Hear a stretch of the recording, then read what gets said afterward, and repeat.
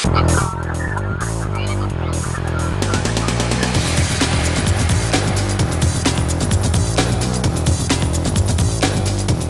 Control Books are media sponsors of MacVoices TV at Macworld 2010. See their selection of ebooks at takecontrolbooks.com. Welcome to MacVoices TV at Macworld 2010. I'm Chuck Joyner, and we are in Moscone North talking to Bill Atkinson. Bill, welcome to MacVoices TV. It's a pleasure to have you. Well, thank you for interviewing me, Chuck. Nice to see you. Bill, a lot of people know you for your accomplishments in the Apple and Macintosh world and all that, but that's kind of yesterday's news. You're doing some really cool new things that just blew me away when we met yesterday. I want to ask you to tell the people about it and show them some of the samples. And, of course, we'll refer them then to your website and to some other video resources so they can get a better idea of what it's all about. Okay. So I'm a nature photographer now, and I'm 58. I was 27 when I came to Apple, and I wasn't really sure I could do software anymore, but it turns out I can. I'm finding that a lot of people can't afford my big, beautiful framed and big stretched canvas photographs. They sell in galleries, and art consultants and people that buy them love them. A lot of collectors have them, but there's so many people that can't afford them. And I thought, well, there's got to be a way to have my pictures enjoyed and appreciated by people on a lower budget. So what I've made is an iPhone application that lets people send nature photographs or send postcards using my nature photographs, or they can also use their own personal photographs. So what I've done is I've set it up. These are some of the cards, and they're big. They're 8 1/4 by 5 1/2. And they're really high quality. I've used my knowledge of color management and printing technologies to make really high quality cards and good printing. And I've made it so that it's relatively easy to do them right from your iPhone. Here's a picture of my dogs. You can use your own photographs or some of my nature photographs. And why don't I show you my iPhone app? Please, and I tell you folks, these cards are stunning. The saturation, the colors, they're so amazingly rich. It's just incredible. You're going to be proud to send these, and of course you can use your own, as Bill said. Bill, it's going to be a little bit tough to see that, so you may have to talk us through it a little bit. So I launch PhotoCard, and I say start a new card, and it gives me a little menu of 150 of my best nature photographs that are built in. So they're all included, and you can choose one of those, and you can scroll to others if you like. When you've got one you want to use, you can get information about it, or you can flip it over, and you see there's a postcard there. So you can choose a stamp. There's 150 stamps, and I did stamps that I made with my nature photographs, but also I licensed a lot of artwork to make other kinds of stamps. So you can choose a colorful stamp and then address it to somebody. So I'm going to address this one to Chuck at his, let's just send this one to his email, and I can then type on it, "Hi, Chuck.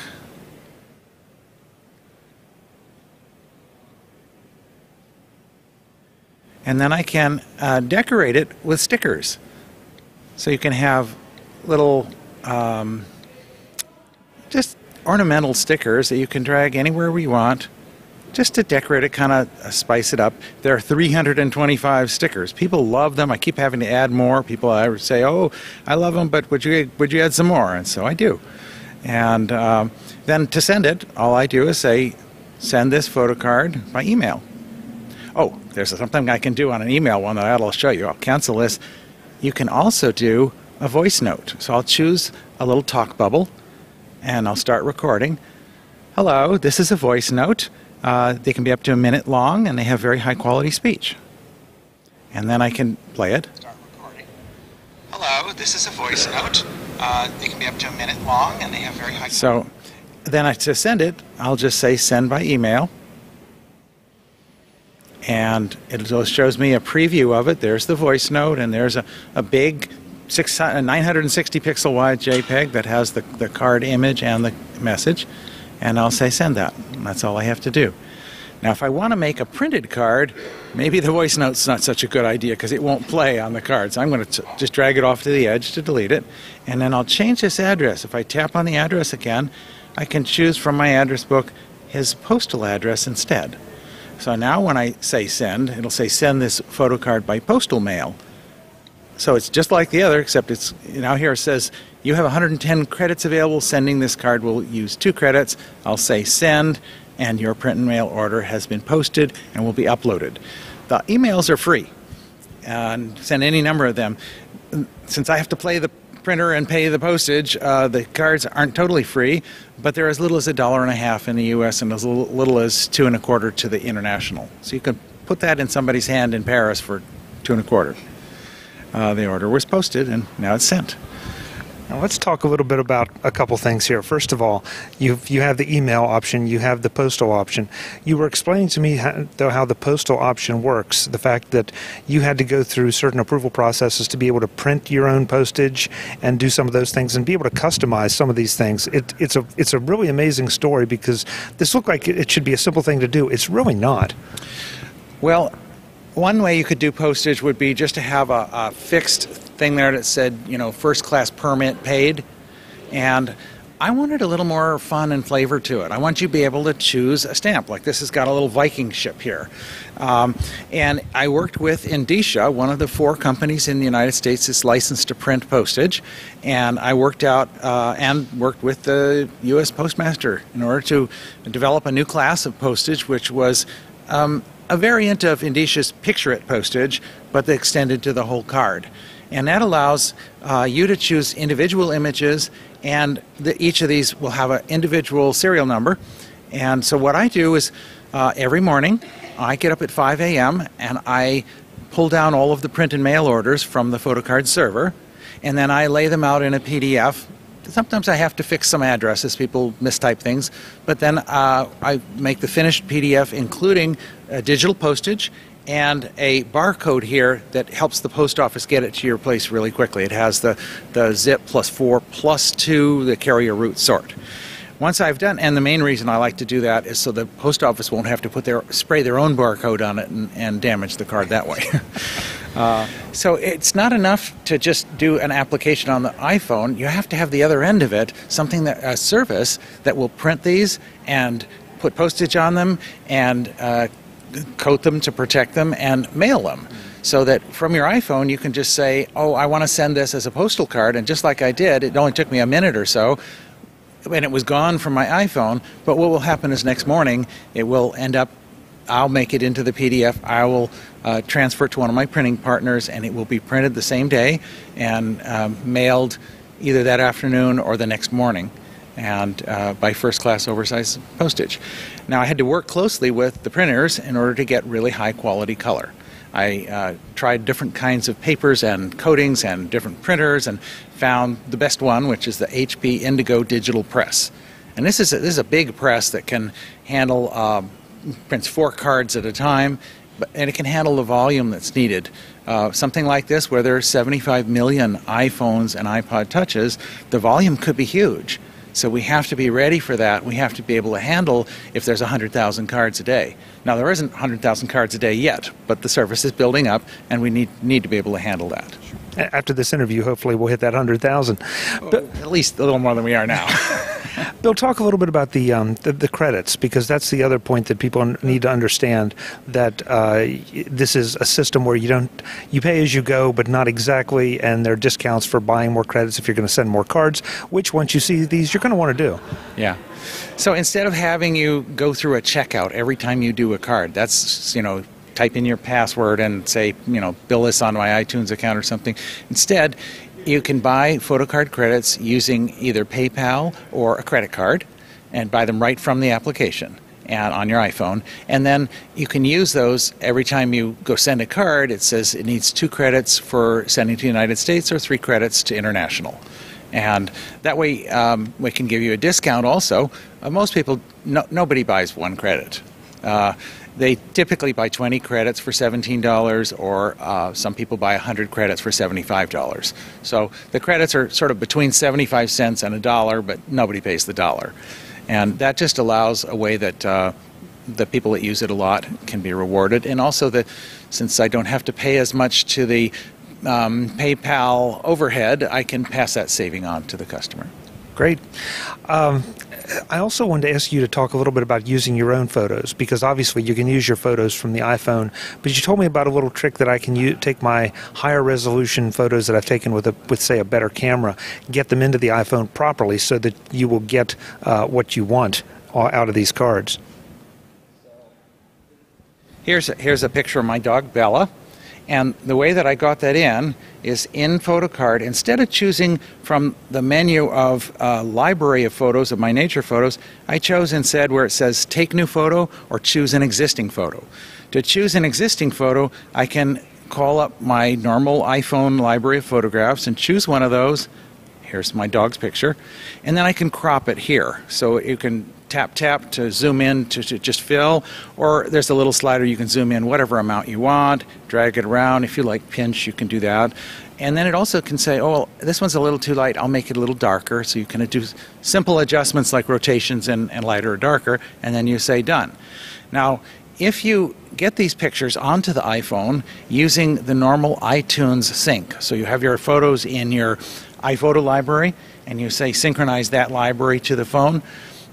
Currently, although this won't be true for long, Apple's going to fix it, but currently when iTunes syncs it, it downsamples them to only 640 pixels, which isn't really enough.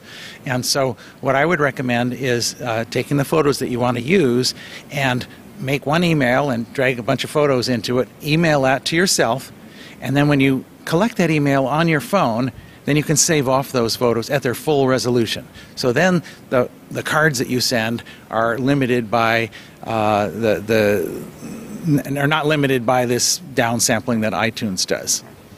Very cool, very cool. And again, folks, I got to tell you, these cards are fantastic. We have them here on video.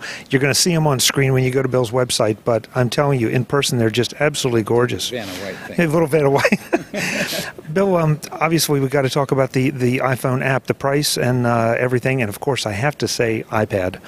Oh, okay. Oh, I should have brought my little iPad prototype here. So to get this app, go to the iTunes store and search for Bill Atkinson, and you'll find Bill Atkinson PhotoCard, and it's $4.99, and it runs on any iPhone or any iPod Touch, and it also runs on any iPad. Now, not very many people have iPads yet, but I have the development system, and I got to play with one, and man, is it wonderful. It's a really good user interface. It's this feeling of sort of directly touching and working with the document itself. It's a different feeling than moving the mouse on a table and having that move the point and click. This is just touch. You aren't separately pointing and then clicking, and it feels like a much more intimate interaction, and I think people are going to love it. And the display is gorgeous. It's 1024 by 768, which gives me enough room that on that display I can actually show in the portrait orientation, I show the card front and the card back, and still have room for the status bar and the toolbar. And if you flip it over to a landscape, then you get a giant, exploded view of the card. The iPad is a wonderful device. I think Apple's got a real hit on their hands. I think they've done something really beautiful with it. And the thing I'm most amazed about is how they can do all that for $499 retail. The dream of Mac was the computer for the rest of us. And a lot of what I'm doing with my art is fine art for the rest of us. The rest of us can't afford $1,000 frame prints. And the rest of us can't afford, $10,000 leases. It didn't work either.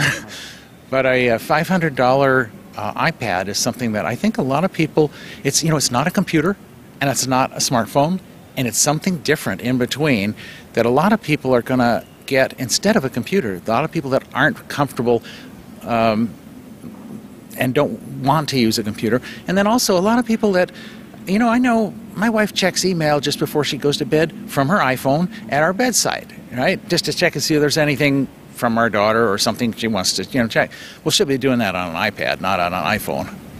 Yeah, it's a new class of device, and and it's going to be interesting to see how really intelligent programmers and creative people like you take that platform and what they can do with it. We've already seen what this can do with the iPhone, and now it'll move to the iPad, and the opportunities are almost endless, I would think. Well, I think Apple has been very smart to make a compatibility mode that every single one of the 140,000 iPhone apps just runs on the iPad. And then if programmers go to a little more work, then they can make it run better. Like I said, making a vertical format that has the card front and the back. I have to do a little bit different there, but still, it'll be one program. So you can buy this program for your iPhone, and then if you get an iPad, it'll just work. You don't have to buy it again. And I think so that way it starts out with a real leg up because it's already got a rich library of software. There's an app for it. And stuff that most of us are familiar with using. We already have our favorite apps, and we're just going to migrate over. So, well, there's 75 million people that know how to use an iPad already. Yeah, isn't that staggering? Bill, do you think Apple has a hit on its hands with the iPad? I think you've got a hit on your hands with the PhotoCards. These are just amazing. I've been on vacation plenty of times, and you look at what you spend on just a regular card, and here I can do something completely custom myself, and it's going to look better than anything I've seen in any store. Is if I can get this to be commercially successful to where it's got a fairly large group of people using it, then I can bring in other photographers, open the platform, and although you can send your own photographs now, but professional photographers like, say, Franz Lanting or Jack Dykinga or Charles Kramer, who do really beautiful work that's different than mine, I can have them offer photo packs that people can use with PhotoCard, and that'll kind of open up the market and open up the, I don't do kittens and puppies, and I guess a lot of people would like to send cards that have kittens and puppy pictures on them. So there's some really good kitten and puppy photographers who will provide a photo pack to play with this. Oh, sure, and I can think of, even thinking a little more commercially, I can imagine holiday packs, theme packs. There are a lot of places this could go. I could see walking out of the museum, and on my way home, I'm thinking, boy, I'd like to send a card to somebody showing, here's some of the artworks that I saw there. So the museum is actually offering a photo pack of the museum objects, just like you'd have a card stand at their gift thing. But this one, these cards get there. If you send them email, they're there in minutes. If you send them as a print and mail, it's got your customizations on it, and they still get there in a couple of days. Are we going to see a Macworld 2010 photo pack? No, we just released the app. Okay. What we're doing is next year. Definitely next year there'll be quite a few photo packs. I have a list of photographers who have signed up that yes, they definitely want to do photo packs, and it's up to me to get enough people using it that there's actually a market there that they can sell their work, and the bulk of the money that people would pay for these would go to the photographers. Folks, I'll have links to Bill's website. Also, I want to encourage you, it's a little tough in this environment for you to see just how the app works, but Bill has a video on his site that walks you through just what he was here punching out, not my name and address, unfortunately, but you'll get an idea of just how well it works. And, of course, a link to the iTunes store so you can pick this up and start playing with it. Bill, it's a real pleasure. Thank you so much. Thank you for including me on your podcast. I'm pleased to be highlighted. It's an honor to have you. I'm Chuck Joyner. This is MacVoices TV at Macworld 2010. We'll be back with more soon. Thanks for watching. Take Control Books are media sponsors of MacVoices TV at Macworld 2010. See their selection of ebooks at takecontrolbooks.com.